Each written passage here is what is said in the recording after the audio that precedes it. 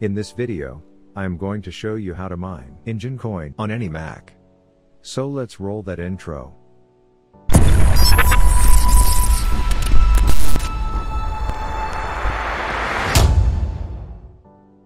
The first step is to download the miner.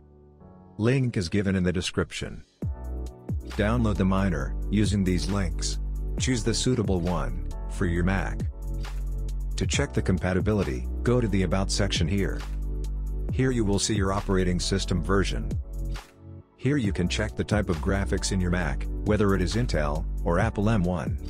After the miner is downloaded, extract it. Once it's extracted, open the folder. Select config file, and open it with text edit. Scroll down to this section. Mining pool is given here. If you have any issues with mining pool, copy-paste the suitable one given in the description. Or change the default port to alternative port. Copy and paste your Enjin coin wallet address here. If you don't have a wallet, check the video link in the description for creating wallet on world's best crypto exchange. Name your worker here. Make sure the data is in this format.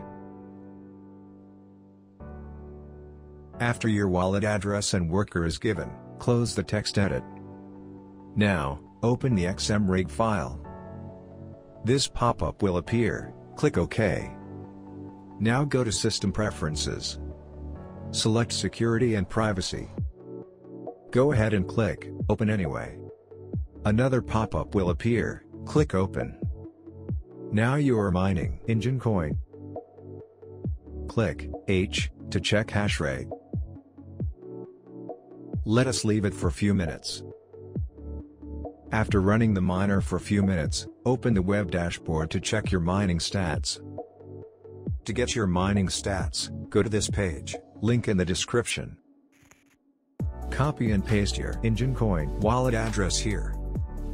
Here you will see your mined balance, mining stats, payout, and you can get your own referral code here, and your miner stats.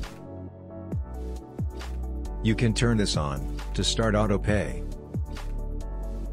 That's it for this video.